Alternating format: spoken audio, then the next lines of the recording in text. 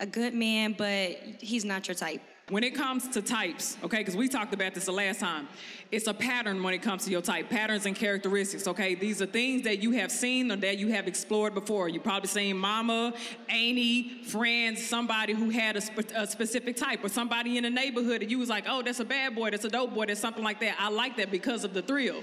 In certain spaces in your life, you cannot bring that type with you.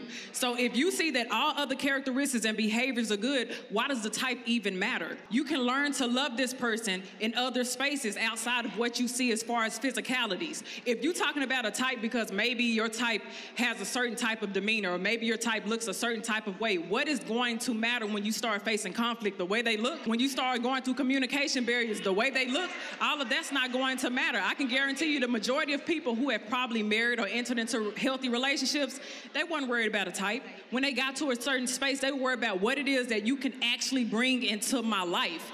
And as far as your looks and stuff, that just doesn't matter. How much money? Yeah, of course. But if we looking at types who say, oh, he a dreadhead, oh, he's 6 foot something, and everything else. Derek Jackson is 6 foot something. That was cheating on his wife the whole time. Woo! Oh, no. And we hate to name drop here.